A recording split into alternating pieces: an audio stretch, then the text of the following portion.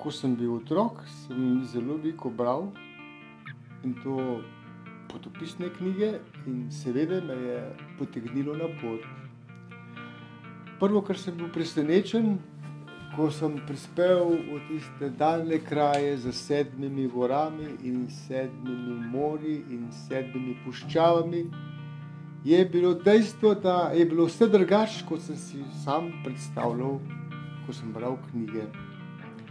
Naslednje, kar me je pa tudi presenetilo, je pa bilo, ko sem se vrnil nazaj in videl, kako težko to povem mojim prijateljem, sorodnikom, sosedom.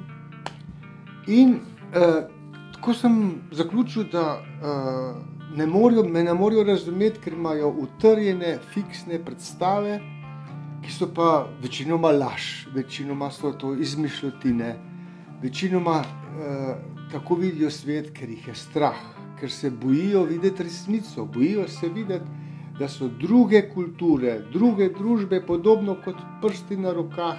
Lejte, vsak je drugačen. Ti na levi se razlikujejo od teh na desni in na vsaki roki se vsak prst razlikuje. In tako čutim, da tudi si lahko predstavljamo človeške družbe in njihove kulture in različne vere in da sam po tolikih potovanjih nisem več prepričan, kateri je najbolj koristen, praktičen, uporaben prst. Vsak je za nekaj dober. Od tega, s katerim se lahko fajn popraskaš po ušes, do tega, ki me je peljal na avtoštop okrog sveta. Tale je zelo koristen prst v tistih časih, ko sem bil še mlad, se postavil tle na Tržaško, na cesto in si ga dvignil in te je odpeljal v Istanbul, odpeljal te je v Moskvo, odpeljal te je v Amsterdam.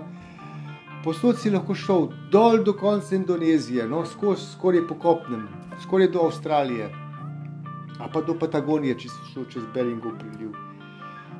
Tale je še v bistvu najbolj navaren, tale strela, tega. Tale je zelo koristen, zato si ga kažemo kar naprej. Zelo prav pride, oba dva, tudi na tej roki. Tale nam marsikaj pomeni, tudi poseben simboličen prst.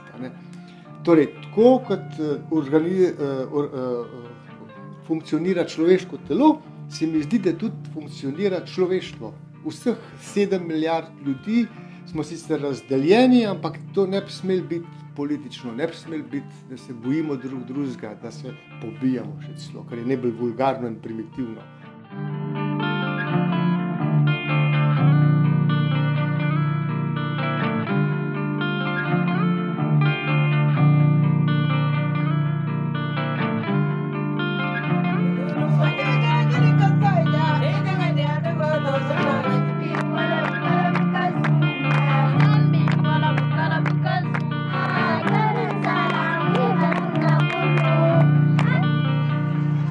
What do you do if Antonio came?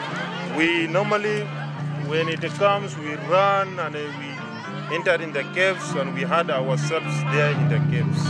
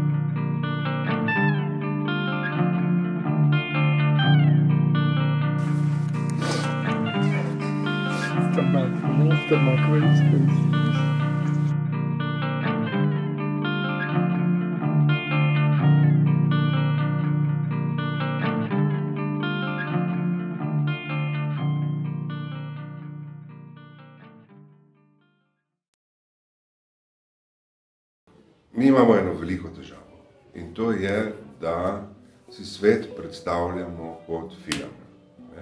In v filmu je pač tako, da sta vedno v spopadu dobro in zlo. In ko gledamo, pač, ali pa ko beremo, ko spremljamo, ko smo priče dogajanju, ki je po narativni strukturi filmično, skratka, ko ljudje res vlečejo revolverje, sterijo in drugega in si režejo vratove, bi želeli takoj že v prvem kadru vedeti, kdo je dober, kdo je hudoben. In se potem celotna naracija zvede na to, na boj dobrega proti zlu, kjer smo mi vedno dobri, oni drugi pa vedno zli. Lahko se definiram kot novinar ali pač popotnik ali pa aktivist, nekako združujem vse te tri stvari skupaj. To, kar mene najbolj definira kot nekoga, ki je novinar, kot javna oseba, je definitivno to, da že 11 let potujem po Bližnjem vzhodu in širše gledano v Magrebu, torej Severna Afrika, kjer dejansko poskušam osvetliti, to pa je ta aktivistična paradigma, ki je zraven pripeta k mojemu delovanju, nakljub temu, da sem novinar.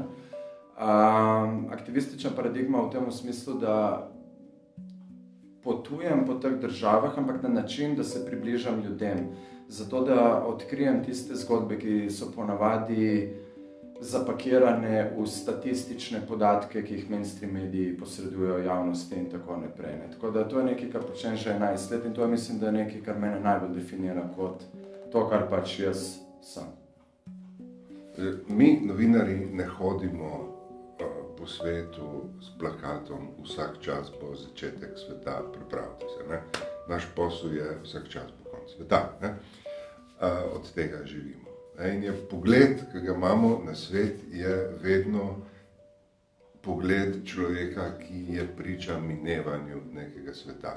To rojstvo novega je za druge poklice. Ne?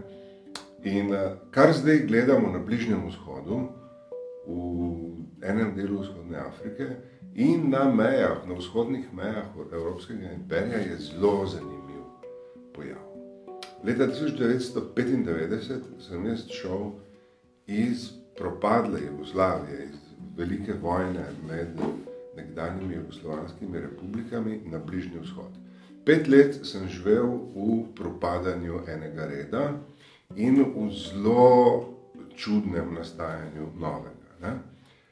Prišel sem na Bližnji vzhod in me je popolnoma presenetilo to, da sem vstopil v svet reda. Ta red ni bil simpatičen, temeljil je na vojaških diktaturah, na zelo strogih političnih režimih in na togosti družbe, ki gre s tem skupaj. Ne? Ampak bil je red, da lahko si se v Ljubljani usedel v avto, to sem jaz naredil in si se zapeljal do Istanbula, čez Turčijo, Sirijo, Jordanijo, do Atabe, šel na trajekt za Tabo in čez Sinaj, čez Sueški prekop v Kairo in potem si lahko naprej potoval čez Libijo, Alžirijo, z nekaj sitnostmi sicer, ampak ne prav preveč, okrog do Ljubljane, ne da bi te kdo zares ustavil. Nekaj težav si imel, če si zašel v Izrael, zato ker so potem Libici niso hoteli videti te s potnim listom, v kateri so bile izraelske črke, ampak drugač si lahko naredil krog po Mediteranu in posod je vladal nekakšen red. Lahko si šel v Irak, jaz sem že leta 1995 potem na volitve v Bagdad, kjer je imel Saddam Hussein referendum o svoji oblasti. To je bila zelo urejena, stabilna država. Iran, ki je še zdaj relativno stabilna država, je bil prav tako stabilen. In če pogledaš zdaj, se usedeš v Ljubljano, se ti že v Turčiji zaplete, se ti že v Ukrajini zaplete. In naloga ljudi je res popotnikov in vseh nas, ki imamo ta privilegij in prestiž, da lahko gremo po svetu. Saj veste, da večina človeštva ne more potovati. Mi, ki gremo, to smo vsi privilegirani. No in zato imaš neko nalogo. Imaš neko dolžnost. Ti, ki prideš domov, moraš povedati resnico. Ne smeš delati z tega biznisa, ne smeš služiti tako, da prodajaš ljudem nekaj, kar hoče od tebe slišati. ker hoče od tebe slišati doma je večinoma, a ne, kakšni so gondola, ne. A ne, koliko je nam fajn, ker imamo vse tole robo, ne. Ti moraš obraz povedati, tale vaša štecnarska roba, na katero ste tako ponosen, pa vam povem, da je že vse bistvo, smisel v življenju, zbirati te smeti, pa jih vlačati domov iz trgovin, je večin, da je že smisel in potem to uživati. To vas ubija, to, kar vas ubija duhovno, kulturno, socialno, tiste dol iztrebla. Zaradi tega hlastanja po vedno več, pa vedno boljš, mobilnih telefonih, kompjuterjih, avtomobilih, fasadah na hišah, cunjah, morajo gondol umreti. Zato, ker vi hočete vedno več koltana, recimo iz Konga, da se bodo vaši otroci v dnevni sobi igrali s konzolam na ekranih z nekimi namišljenimi pošastmi, morajo tam dol zato otroci umreti. Zato, da imajo vaši otroci jagode na mizi iz Južne Afrike sred zime, morajo tam dol otroci bombe fastati.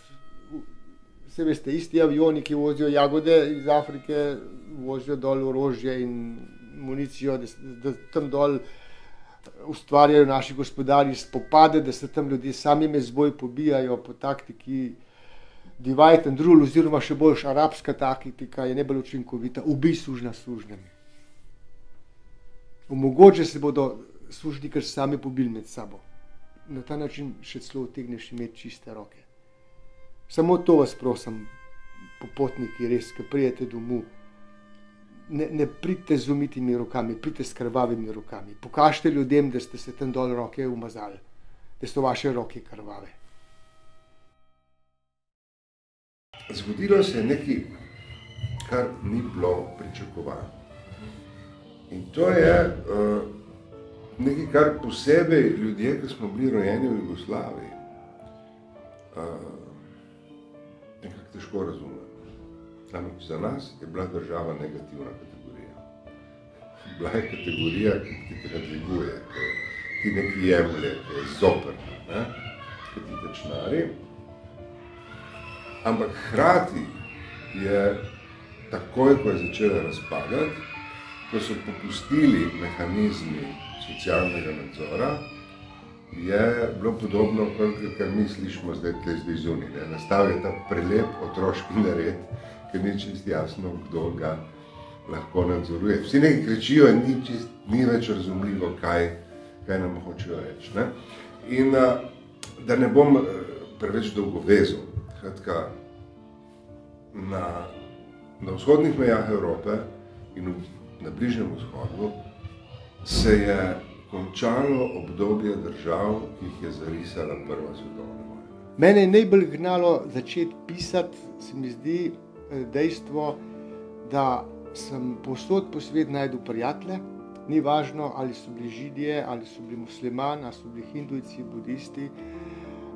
In celo na Kitajskem, ki sem se jih jaz najbolj bal, ker sem videl, kaj se dogaja v Tibetu in kakšno mišljenje imajo res o Tibetancih, ki so zame najbolj sočutni, srčni ljudje, ki najbolj prenašajo okupacijo in so najmanj nasilni, najmanj vračajo z nasiljem, torej najbolj živijo tako po Kristusu kot po Budi, po Gandiju, ahimsa, aparigraha, nenasilje, najbolj razumejo, da se nam ljudem v možganih rola, da se nam v umu rola, da smo žrtve paranoj in histerij in da en del v možganih stalno skrbi, da se upravičujemo svoje nasilje.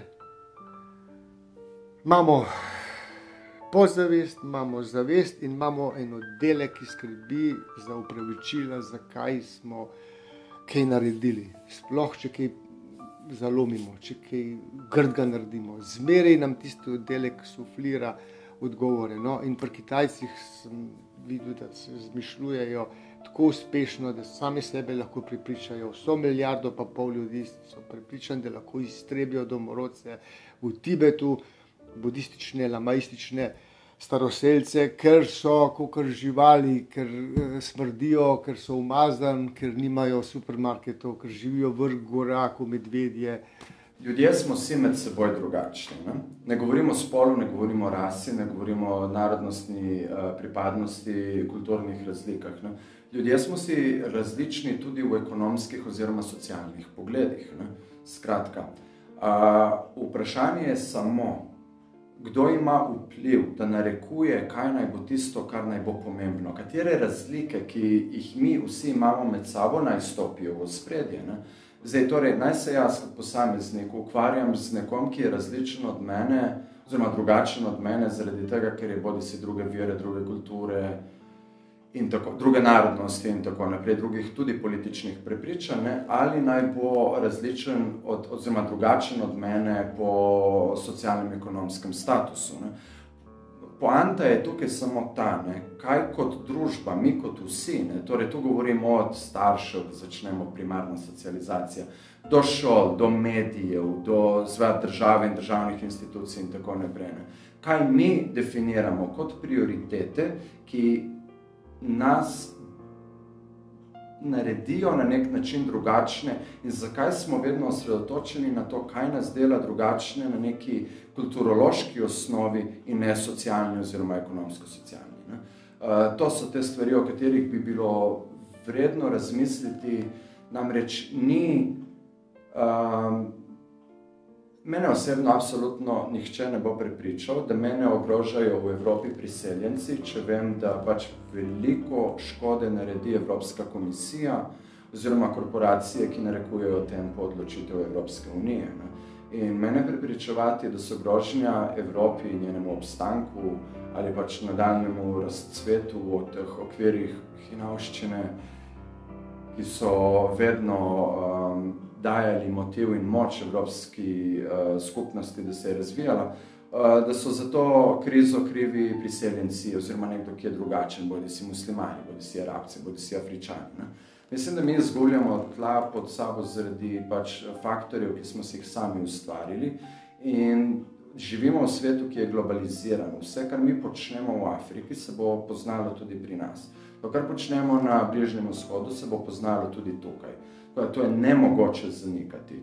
Ne moramo vsi imeti iPade, biti vsi na internetu, pa zanikati pa ta drugi del globalizacije. Tako da te prepletenosti se ljudje ne zavedajo dovolj, vsaj ne do te mere, da bi vedeli, kako se pravzaprav ta prepletenost izkorišča, da v ospredje prihajajo, kot sem rekel že prej, drugačne prioritete v sklopu razmišljanja ljudi. Nube so me presenetili, da lahko preživijo tudi zdaj, ko je cel svet proti njim.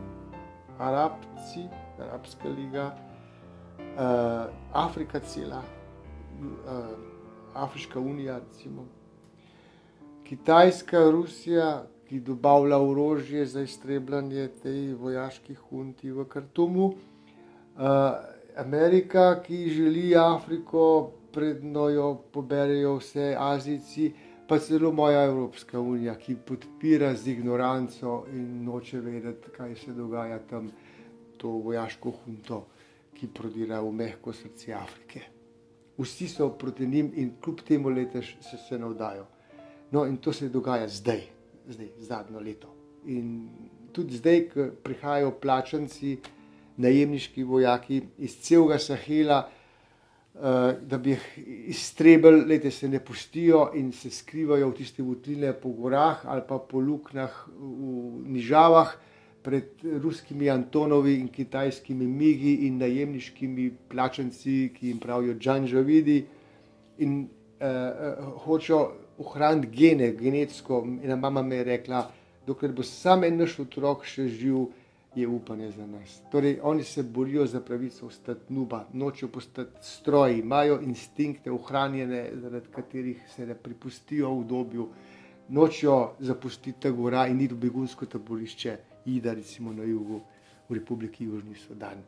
Ne, tam hočejo biti, kot da so kosti njihovih prednikov, ker s tem so kao duhovno in kako genetsko povezani s temi svojimi kamnitimi gorami, kot da ni nič, nobenega udobja, razen naravnega. No in zato sem začel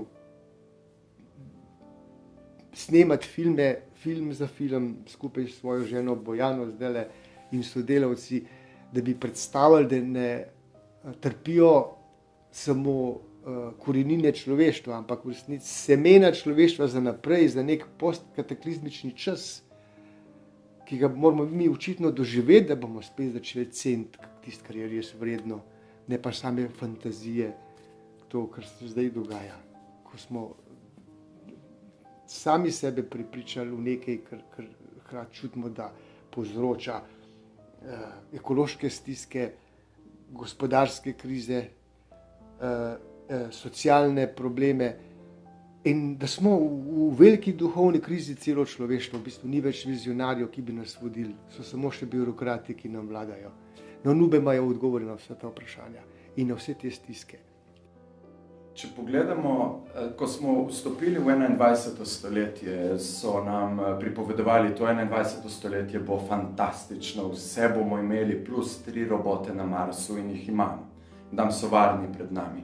Kar se dogaja pa na tem planetu je pa to, nekako poetično povedano, je kot da bi zamenjali številki, kot da nismo več v 21. stoletju, ampak da smo v 12.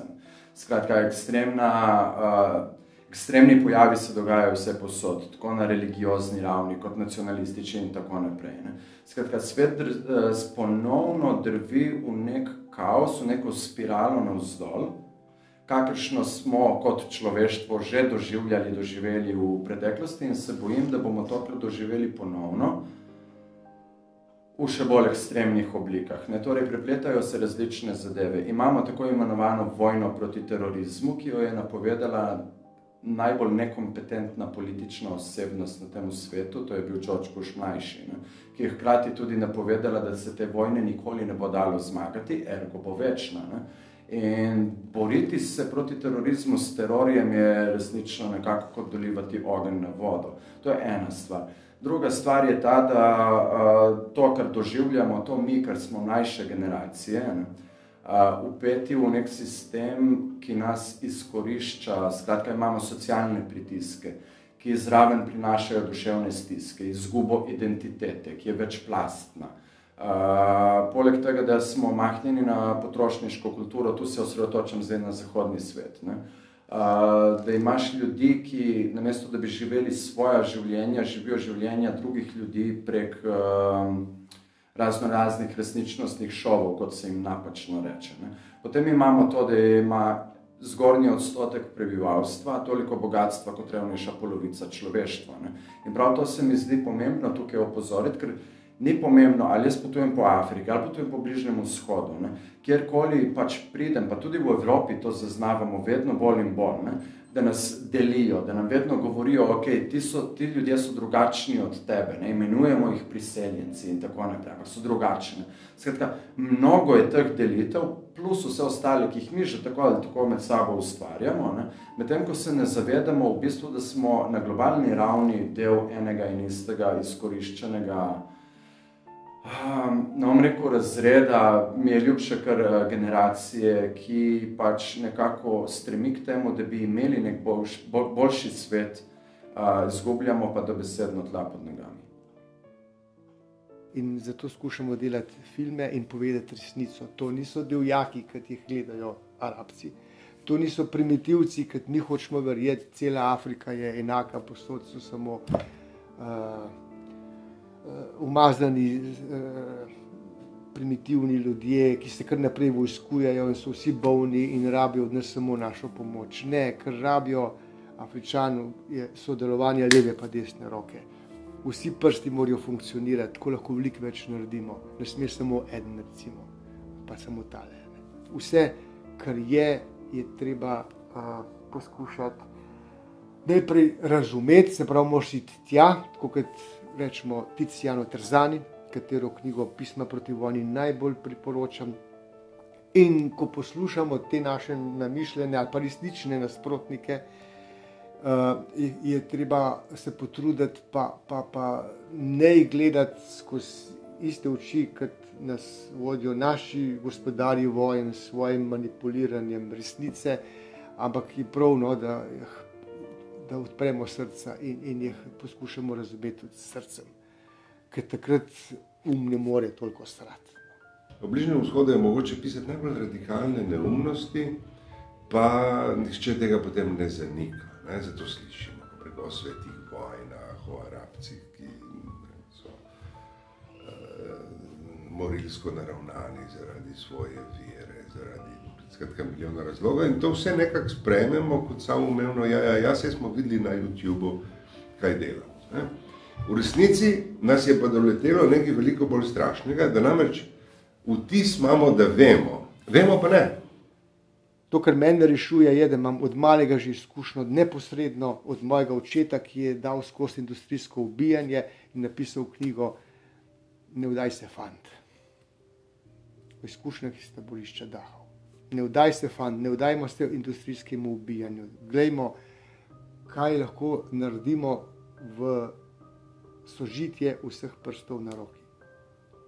Imamo nekaj slik z YouTubea, ki so jih posneli propagandni mojstri Abu Bakra ali Bagdadija, to gledamo in rečemo, to je to. Zdaj, vsak novinar, ki je poročal iz Gaze, iz Libije, iz Iraka, ve, da če čemu ne smeš zaupati briljantno zmontiranemu, zelo kratkemu filmčku, ki ti govori, da to, kar ti gledaš, ni samo zgolj en segment, ena zelo široka situacija, ampak da to je to. Tako da imaš občutek, da je kalifat, da je Irak, da je Sirija področje, ki je non-stop, od jutra do večera, 24 ur na dan, v popolni nervozi, razpada, nasilja, to ni tako. Ljudje v naši družbi, ko rečem naši, ne mislim nujno slovenski, ampak pač v naši zahodni, pač evropski, kakorkoli obrnemo družbi, ljudje nažalost premalo poznajo razmere, oziroma faktorje, dejavnike, ki vplivajo na zadeve na Bližnjem vzhodu, če izpostavimo to. Kot nekdo, ki dela 13 let kot novinar, od tega polovico tega časa za mainstream medije, krivim medije v veliki meri za to vrstno stanje duha, zeitgeist recimo. Ker namreč mediji počnejo dve absolutno zgrešeni stvari. Prva je ta, da tu je trpljenje, tu je žrtve, zreducirajo na raven statistike. Mi se ne moremo poistovetiti recimo s Palestinci, če rečemo, ok, v zadnji izraelski vojaški ofenzivi je bilo ubitih 2000 civilistov. Še vedno je 2000, je številka. Torej, skratka, vse je zreducirano na neko matrico nekih števil. Tako, to je ena stvar in ta druga stvar je pa ta večna želja po ekskluzivnosti, po pretiravanju, po napihovanju. To je nekaj, kar recimo islamska država v Siriji in Iraku zelo dobro razume in tu je njen uspeh. Islamska država počne to, da snemajo najbolj grozne možne posnetke množičnih pobojev, obglavljanj tujih državljanov, torej novinarjev, kakršen sem jaz, hodimo tja, in tako naprej. To producirajo, to dajo na internet, to pride pol na koncu do Reutersa, AP-ja in tako naprej in to tudi mi na koncu objavljamo v takšni in drugačni obliki. Preko tega se dogaja kaj?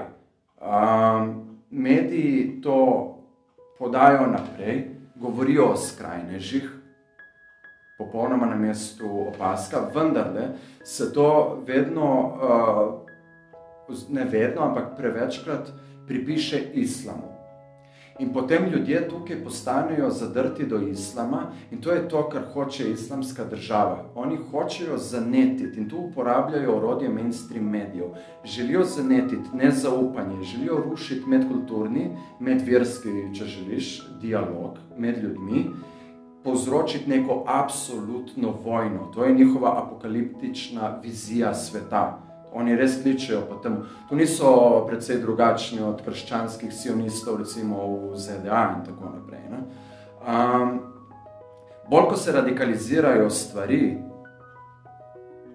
bolj je to v interesu nekih skrajnih skupin in je nažalost tu zelo vidna nekritična vloga recimo mainstream medijev, ki se na koncu, in to je moje bistvo, ki na koncu rezultira v tem, da ljudje kričijo, ta islamska država, pa da, to so ti muslimani in tako naprej. Ljudje, ki to kričijo, se niti ne zavedajo, da so orodje islamske države, v tem pogledu, da počnejo prav to, kar islamska država od njih pričakuje. In to je ta kritika moja. Ne? Mi namreč premalo razumemo, mi kot celota, ne samo ljudje, ki so potrošniki novic, potrošniki medijev na nek način, ne? Ampak tudi mediji sami in širše države in razne nadnaravne organizacije tipa NATO in tako naprej. Ne? Premalo se zavedamo, kako dejansko nevarne so te stvari, kako radikalizacija povzroča posledice, ki so dolgoročne. Politična kratkovidnost in siceršnja kratkovidnost vedno vodi v dolgoročni kaos. To je nekaj, kar se pač nažalost od zgodovine še vedno nismo naučili. Ne? Kljub temu, da imamo iPade in tiste 3 robote na Marsu. Kot novinarska profesija, tako rekoč čez noč, bili smo nepazljivi, ta proces je dolgo časa prihajal k nam. Smo se našli pred situacijo, ki jo težko razumemo. Ne? In kot novinarji slabo razumemo položaj, v katerem pišemo novinost. Ker sem začutil, da nam vsem lomi, da ga nam serije dobesedno, to je najbolj beseda, preserava. No? Preseravati pomeni res srati vse posod in pa je vse v stran. Ko vidiš trupla otrok pobitih, to še najbolj čutiš, dejansko zaserjemo. Sploh podobno kot Kitajci, tudi mi Evropejci, pa Američanke, stalno lažemo, da gremo nekam ljudi osvobajati. V resnici nas pa zanimajo predvsem naravni viri pod njihovimi nogami. Ker sem opazil, koliko je konfliktov zaradi tega po svetu, sem začel pisati. No. Sem začel snemati filme, sem začel predavati, pa tudi lobirati, pa tudi prepričevati direktno politike in humanitarne organizacije. Pejte z mano v Afriko, pejte na žrtvenike človeštva, ker Afričane imamo pa vsi za najmanj vredne, malo več kot opice. In to je največji krivica in največji laž. To je naša zibelka, iz tega smo mi prišli, mi imamo vse pa Afričane. Ubijati človeka vse je, mislim, da je pa največji nesmisel. Mi moramo tega človeka negovati tako kot svoje stare prednike. Mi moramo se razumeti z našimi starimi mamami pa starimi očeti. Mi jih moramo hoditi obiskovati v domove za ostarele. Mi jih ne smemo prepustiti medicinskemu osebju, ker veste, da prav tako služi na teh naših starcih, kot pa korporacije na nas. Vsi časopisi in tudi druge medijske hiše so premočno skrčili število dopisništva. Tako da je, hkrati so se pa razvili socialni mediji, ki so izjemno bogat rezervoar informacij, ampak popolnoma nepreverljiv. Tako da naša zbeganost ni rezultat tega, da bi mi bili neumni. Je rezultat tega, da na terenu imamo zelo malo, kar me Švegelj, recimo, tako rekoč edina Slovenka, ki redno poroča z Bližnjega vzhoda, redno, da pomeni vsak dan. Ne, na mesec, ne, na 3 mesece, ne, na leto. Skratka, imamo zelo malo ljudi, ki za nas to spremljajo, ne? In večina informacij prihaja iz istega vira, iz 2-3 agencij in iz interneta. Ne? Ljudje, ki pa te informacije procesirajo, ali nikoli niso bili na Bližnjem vzhodu, ali so že pozabili, kako je tam, ne? Ali pa to obravnavajo kot eno od mnogih novic. Rezultat je naša zmedenost in zbeganost. Večina ne sanja o sobivanju z drugimi družbami in kulturami in kaj se lahko naučimo skupaj od njih, ampak išče izplen. Se pravi, smo plenilci naprej, ne samo in naše elite, tudi navadni narodi, preprosti ljudje, moji sosedje, moja žlahta, moji prijatelji, se kar zadovoljijo z obliko sodelovanja, ki je plenjenje po planetu. Naša dominantna, bela vrsta življenja še naprej krade. Kaj bi lahko rešilo, da bomo nehali s tem in da ne bomo prišli v konflikt z drugo veliko civilizacijo, ki se zdaj le hitrejše razvija, kot mi z rumenim zmajem, recimo. Ja, mislim samo to, da bomo razumeli, da z njihovimi otroci, zdaj prihajajo na vrsto naši otroci in da bodo naši otroci umrli, da bodo naši otroci strebljeni. Upam, da to spoznanje lahko aktivira obrambne mehanizme, ki so vendarle v nas, zgodovina to dokazuje, že večkrat smo se zadnji moment zavedali in ustavili stampedo v smrt in da bomo začeli iskati, kaj imamo skupnega. In to, kar imamo skupnega s Kitajci, z Arabci, z vsem po planetu, s katerim si kao konkuriramo, je ljubezen do naših otrok. Noben noče, da imamo otroci umrejo. Najhujš, kar je mogoče videti med tem svojim kratkim bivanjem tle na tem planetu, je gotovo, da najdeš svojega otroka ubitega. In to zaradi nekih sebičnih interesov, nekje daleč proč. In to, kar zdaj gledamo v Siriji in Iraku, in je res grozno, je nekaj, kar nek mehanizem, ki samem v sebi govori, da je država, da je islamska država. Včasih se reče, da je kalifat, včasih se reče, da je islamska država v Siriji in Iraku, ampak v resnici je zgolj neko ozemlje, ki ga nadzorujejo oborožene milice. In podobno je na nekaterih drugih predelih Iraka, podobno postaje v južni Turčiji, ker ni več jasno niti, kaj so meje, niti kdo jih nadzoruje, vsaj na nekaterih mestih. V Libiji tudi ni več nobene države, so samo še milice. In imamo mora biti najbolj razsežen teritorij v tej zgodovini, ko se spomnimo, ki se ga spomnimo. In to je zelo daleč. Pred začetki Otomanskega imperija je bila podobna situacija, da je na enem zelo širokem ozemlju, ki je naša neposredna soseščina, ni države. Ni nikogar, s katerimi bi lahko evropske države komunicirale, s katerimi bi lahko Evropska unija vzpostavlja odnos. Za Abu Bakr al-Baghdadi je težko, ker ne mara, ne noče komunicirati in noče imeti odnosov. Ima pa nekaj, čemur govori, da je država. To, kar se dogaja, tukaj so te stvari, ki se prepletajo. Naša družba je tudi globalno mišljena, ampak če se držimo naše družbe, mi smo kot družba na zelo resni preizkušnji. To se prepleta ogromno število zelo negativnih faktorjev. Ko recimo, če naj izpostavimo to, da se dogajajo v naši soseščini, torej Magreb, Severna Afrika, Bližnji vzhod, dogajajo se stvari, ki absolutno in popolnoma bojo vplivali tudi na našo prihodnost v takšnem ali drugačnem pogledu. In zdaj mi imamo tukaj vprašanje. Se bomo mi temu posvetili, bomo mi to obravnavali ali ne bomo to obravnavali resno, da mi razumemo procese, zakaj je do tega sploh prišlo, oziroma kam lahko to pripelje, kje smo zdaj, kaj želimo, kam gremo. Negativni dejavniki, ki se tukaj prepletajo, so, da pač mi smo tudi v neki gospodarski krizi, recesiji in tako naprej. Mediji nimajo več dovolj denarja, da bi pošiljali novinarje okrog po svetu, v bližnjo nam soseščino, da bi tam lahko na terenu preiskovali stvari. In na koncu so novinarji, ne bom rekel smo, ker nisem del te večine, ampak so novinarji zreducirani na to, da v bistvu niso novinarji, ampak so prevajalci. Prevajalci novic iz angleščine v slovenščino. Skratka, kar je napisal Associated Press, Reuters in tako naprej. Ne trdim, da nimajo dobrih novinarjev, svetovne agencije in tako naprej, ampak velikokrat vidimo politične, izrazito politične agende iza nastopanja, oziroma iza formulacije in podajanja informacij, ki vedno služijo najbolj preprosto povedano, mi smo dobri, oni so slabi.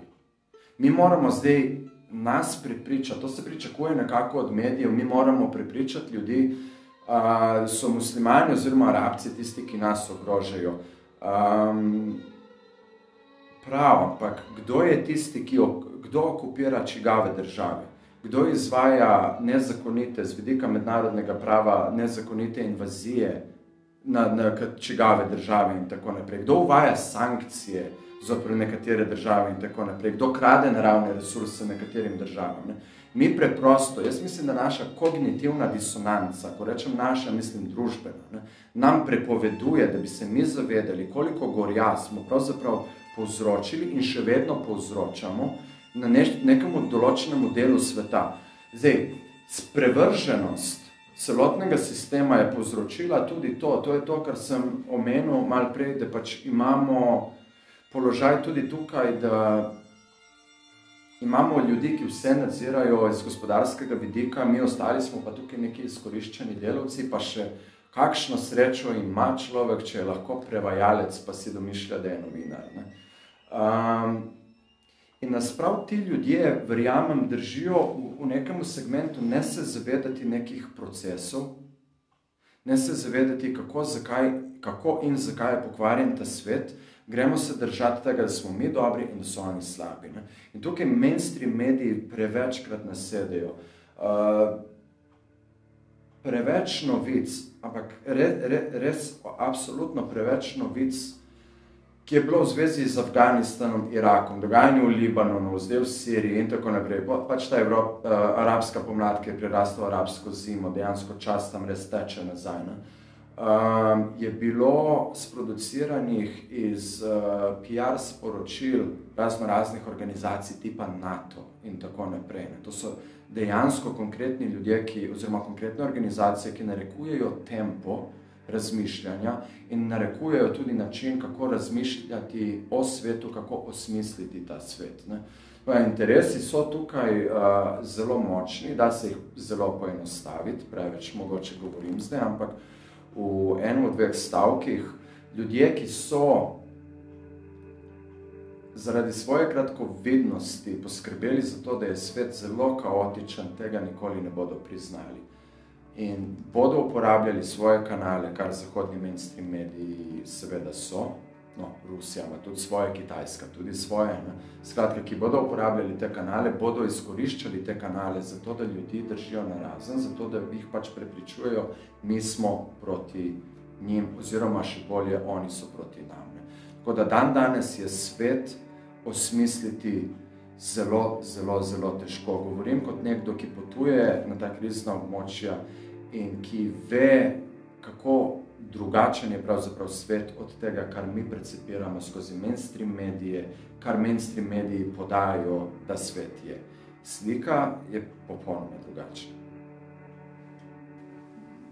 Ja, strinjam se, da se v Afriki dogaja to, kar se je že prej v obeh Amerikah, pa v Sibiriji, kodr so trebili domorodne ljudi, povezane in odvisne z naravo Rusi, ali pa na Kitajskem, kodr so Hani recimo prav tako odrinili domorodne ljudi na meje na jugu in jih samo še nekaj životar gor po vaseh, ali pa če v Avstraliji, kodr so aboriđine od originala, aboriginal pomeni od originala človek, razglasili Britanci za ne ljudi, da so lahko cel kontinent ukradli. In pravno ni bilo nič sporno, tam so samo neki živali živeli, kenguruji, oposumi pa črnci. In tako smo prišli do mineralov, od katerih še danes živijo Avstralci z dokaj visokim standardom, fosfati in druge rude, tudi uran. Nekaj podobnega je ostalo v kulturi človeštva in to zdaj nadaljujejo recimo Arabci, ko poskušajo skregati med sabo oba glavna plemena Dinka in Nuer, recimo v Južnem Sudanu, in zasest ponovno, čeprav so pustili, da se je republika odcepila pred 3 leti, dobra področja z najdaljšo reko na svetu, Nilom, in odlično zemljo za agrobiznis, da ne omenjamo nafte in drugih mineralov.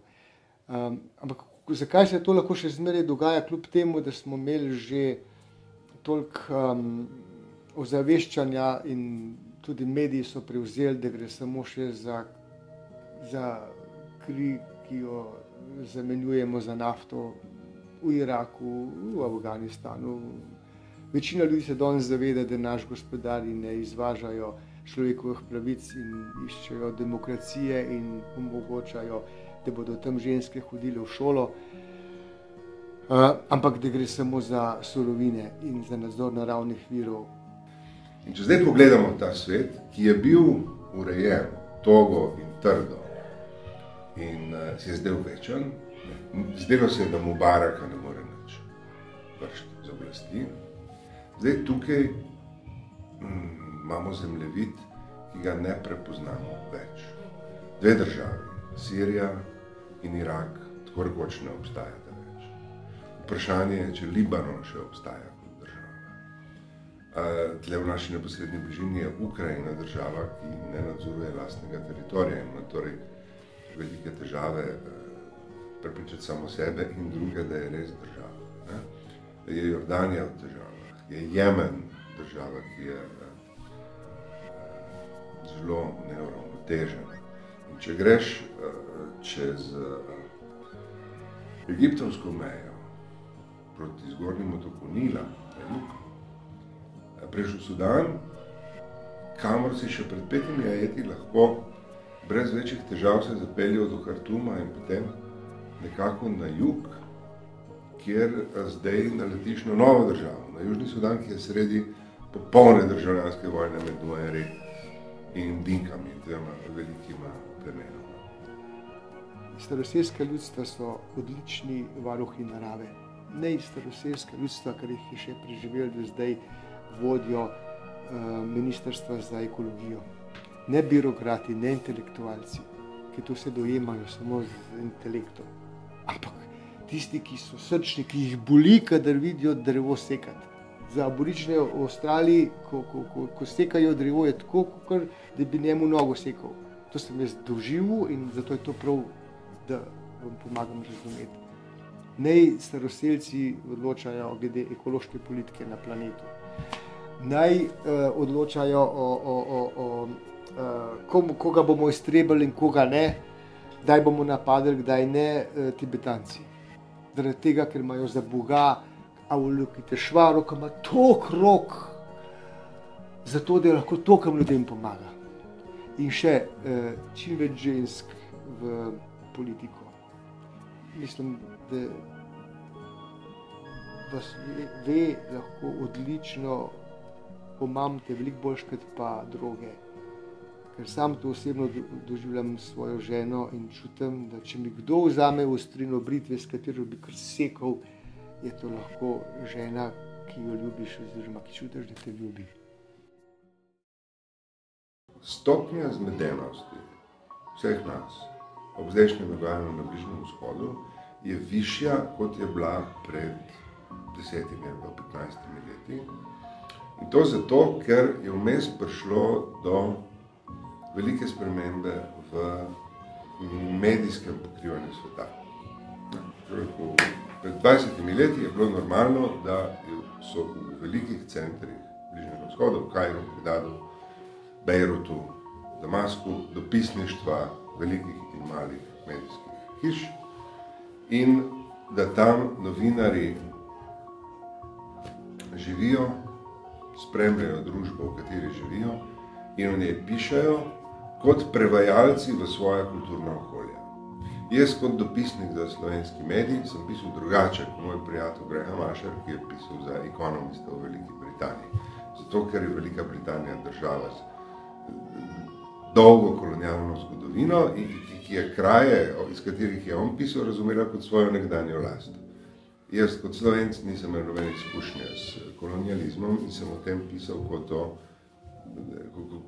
nedolžnost, ne kot o svojem svetu, ne kot o svetu, ki sem ga zapustil ali pa ki bi si ga moral prisvojiti, ampak kot o nečem zanimivem. Ker služno danes ne rabimo več, danes svet rab predvsem še surovine, naravne vire za naše stroje, ki smo jih med tem razvili, zdaj nam delajo stroji, ne rabimo več človeka in zato tudi verjamem, da cena človeku pada, ker ne rabimo ga niti več za fizično silo. Zdaj nam delajo mašine. No, nube so kontra mašinam. Nikjer nisem srečal manj pomašinjene ljudi kot tle. Manj avtomatizirane, pa manj robotizirane ljudi kot v Nubskih gorah. To se je zgodilo leta 1979, tam med enim plesom, ko sem začutil, da niso navarni divjaki, kot so mi govorili Arabci, da jih nisem prišel spolno nadlegovati, kot bi si verjetno želel, ja, pri tistih letih, da imajo eno kvaliteto, ki jo meni tako manjka, da znajo pasti, naprimer, v trans kar takole. En zabobna in že vsi začnejo. In da je to zdravilno, da je to zdrav, da to sprošča bolj kot droge, zdravila, ne vem, umetnost naša. Da ti lahko dajo isto odpornost, ki jo imajo sami, da ti lahko dajo navdušenje nad življenjem, da lahko tam postaneš idealist, sploh, ko vidiš, da se še kar branijo, oni se ne prepustijo, kot so se ameriški indijanci, niti udajo, kot so se aboriđeni, niti ne bežijo v mamo, kot ne vem, Polinezici in drugi staroselci, ki so prav tako delili podobno mitologijo odnosov do narave in živeli v sožitju z naravo in ja, se odpovedali gradnji atomskih raket, bomb in leteti na Luno, ampak so še kar naprej s tabuji ohranjali antično, arhaično, predcivilizacijsko simbiozo z naravo. Najprej je dobro razumeti.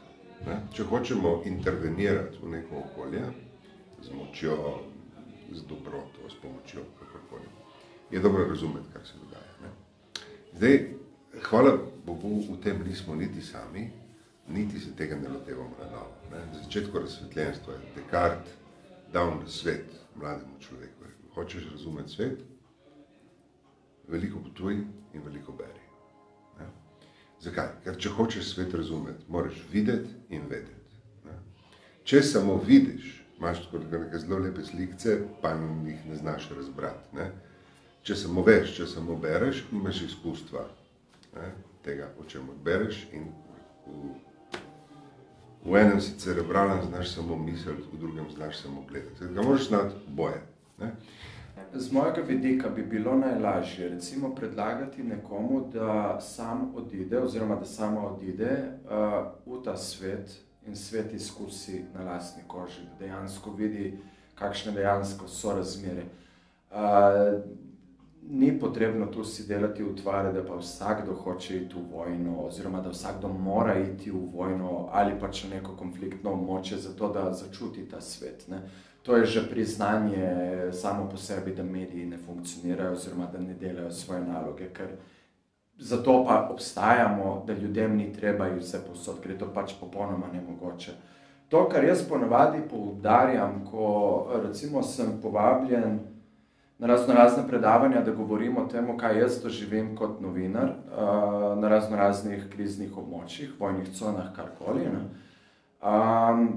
Vedno kritiziram mainstream medije in vedno rad poudarim to, da je treba gojiti zdravo razumsko distanco, če ne kar nezaupanje, do tega, kar nam govorijo tisti, ki so nad nami. Bodi si politični, gospodarski krogi, bodi si mainstream mediji. Na koncu, ko človek prešteje vse te ljudi, vidi, da je to pa pravzaprav en in isti klub ljudi.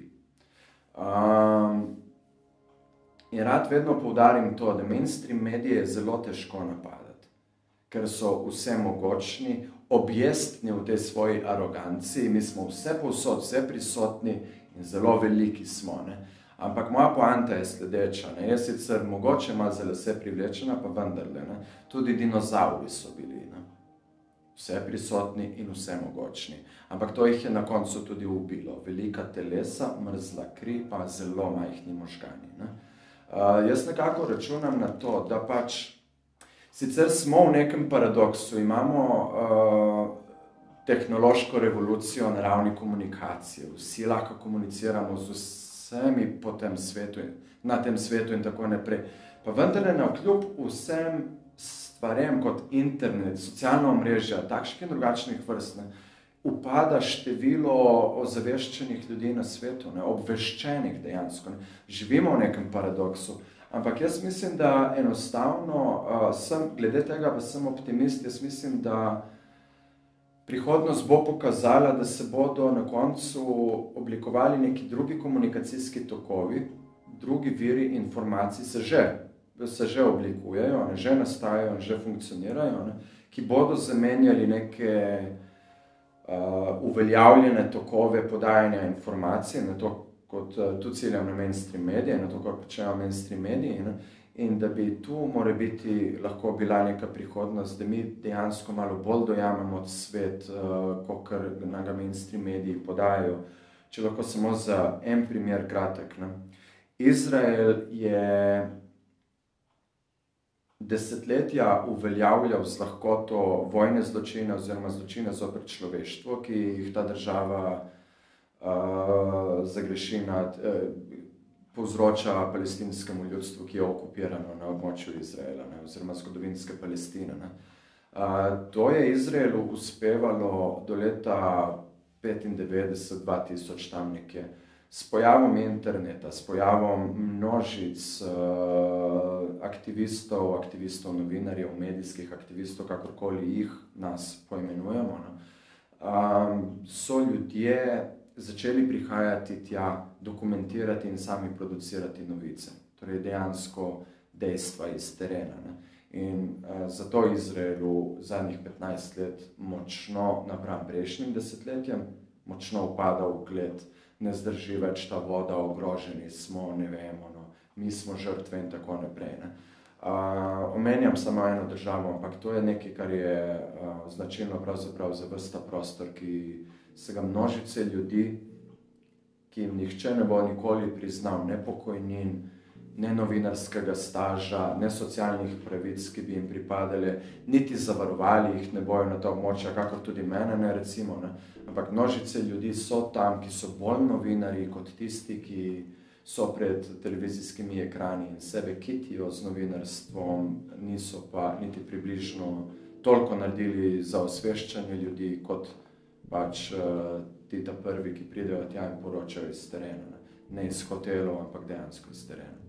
To, da če si vzamemo 20 minut časa, bomo tudi razumeli in ne bomo pokroviteljsko prišli z našimi rešitvami, ampak bomo vzpostavili medsebojno komunikacijo, ki bo lahko za začetek pojasnila nam, zakaj te fantje Abu Bakra el Bagdadija režejo vratove svojim nasprotnikom in namesto, da bi skrivali zločin, ga propagirajo z vsemi modernimi tehnikami, in zakaj mi s takim veseljem gledamo televizijske posnetke raket, ki letijo na naše imaginarne sovražnike, medtem ko nas skrbi, ker zunaj pada dež. Kličem vas vse tiste na pomoč zraven, kot je rekel Prešeren, ki dobro mislite. Vi morate se glasno izražati, to bo pomagalo. Vi morate biti glasni. Ne smete nikakor v apatijo. Za apatijo ni več časa. Za kolektivno depresijo pa nimate več pravice. Nimate več iskati pravice izgovor, da je to en možganski režen tle v glav, ki nam ponuja odgovore in upravičila, da se nič ne da. Da nič več ni mogoče storiti. Da so korporacije tako močne, da je neoliberalizem tako močen, da je vse ljudi prepričal, da smo osvobojeni. Zavedite se, prosim, da smo vsi sužnji in to na isti ladji in da bomo s to ladjo vsi potonili. S to idejo, da smo mi najbolj razvit kos človeštva in da bomo šli v Afriko na Bližnji vzhod razlagati divjakom, kakšna je prava pot iz njihovih težav, se konča vedno enako z bombardiranjem Bagdada. Kdo si? Vprašaj se človek, kdo si. Vprašaj se iskreno in pošteno, kdo si. To je vprašanje, ki je ga rodila indoevropska civilizacija. Tako v Indiji Ramana Maharshi na gori Arunachala je vsem, ki so prišli k njemu po nasvet, rekel, vprašaj se, kdo si. Pa tudi pri nas. To isto vprašanje, vprašaj se, kdo si, je bilo napisano na preročišču v Delfijih, v stari Grčiji. Se pravi, grška civilizacija, z katere izhaja rimljanska, pa zdaj naša, se je isto spraševala, mladi so se spraševali, pa stari že pred 2000 letih, 2500 letih isto vprašanje, kot so se spraševali v Indiji, in to je, kdo si. Način, na katerega lahko inteligentno interveniramo v svet. Ne? Kot fizični delavci gremo, pa če pa svet vzamemo v roke in ga razstavimo. Ne? Tako da je, to je moj pogled, ampak to je moj pogled dopisnika in reporterja. Ne? Jaz se držim tega, da kompetentno pišem samo o krajih, ki sem jih videl. Ne? Verodostojno citiram samo ljudi, s katerimi sem govoril. Vse drugo, ne, je stvar literarnih tehnik. Ne. In z literarnimi tehnikami je prelahko golfati, da bi jim zaupal pri sebi ali pa pri drugih. Ne. Neposredno izkustvo na podlagi čim bolj monumentalnega branja, to je formula za to, da si lahko kvalificirano želimo spremeniti svet. Vsakaj v vsakem primeru bomo pa razumeli. To, kar čutim, je kriza. Kompletna kriza. Ne samo, da nas obvladujejo finančni gangsterji in bančni banksterji, vse posod, recimo, s pomočjo nadzora finančnih tokov in kapitala. Ampak da kaos vlada zaradi babilonskega stolpa, no,